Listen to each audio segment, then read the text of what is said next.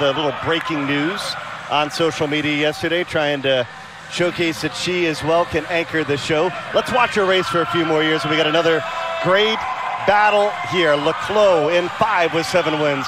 Caeleb Dressel, who we told you he averages 73.5 points per match. He is in 3. Or can Tom Shields win back-to-back events for LA? He's down in lane number 1. As good as the women were, this might be better. 4 of the 5 fastest swimmers in history are in this event, top 5 of the season, and there are those 3. And the battle certainly should come with these 3 amazing legends here in the 100 butterfly.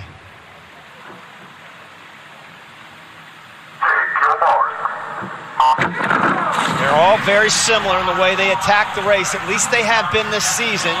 23 flat is just about where their sweet spot is. Dressel 23.2 when he went 48.9, but he's going to go a lot faster than that.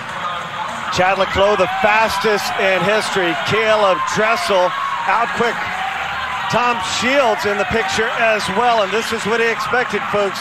Shields, Dressel, Leclos only 0.2 away. Wow. Well, forget about the splits. They went from 23 flat to 22.3 and 22.4 going out. Could we see a world record? They're ahead of world record pace. Dressel coming home. He's trying to get the first win. 48.08 is the world record. Oh my goodness! The first ever under 48 seconds. Dressel again! A world record! Oh my goodness!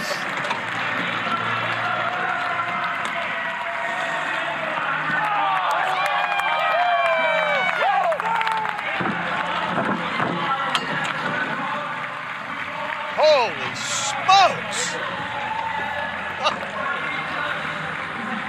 Good Lord Almighty, did you see that? Is this what we're going to see all weekend, buddy? Oh my gosh, he was 22.4 at the 50. I think many swimmers in the world would take that for a flat start 50 freestyle time. You know, the great thing about him is he just grabs that anchor out front and he just catapults by.